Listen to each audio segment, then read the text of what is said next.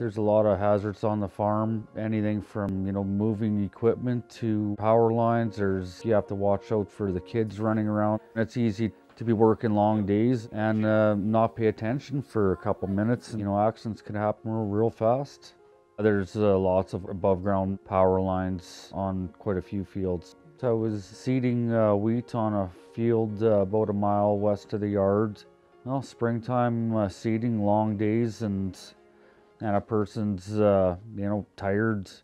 I was tidying up the cab. There was some stuff on the floor that I was picking up, and that's when contact was made. Carnage, poles on top of the tractor, lines on the tractor.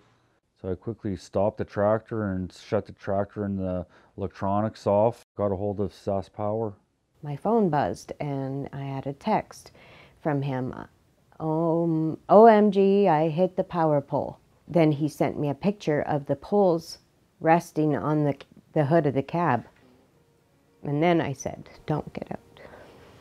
Don't get out of the tractor. Resulted in an outage of about 12,000 customers. I basically told them, I said, just stay in the tractor and I'll be there in about 15, 20 minutes. It had to be about 2.5, 3 hours, I think, before he actually was able to get out of the cab. Hoping that everything turns out okay and that nobody ends up hurt or dead. Thinking about all the things that I would have had to deal with if he hadn't survived. I was shaking pretty bad in that cab that whole time. For me to walk away from it, that's utterly amazing. I have no idea how I would have. I don't know how I would have moved on.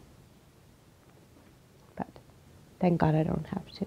Put his back. Growing family, you want to be there to look after them and protect them, and at the end of the day, if you're not around, that could change a lot.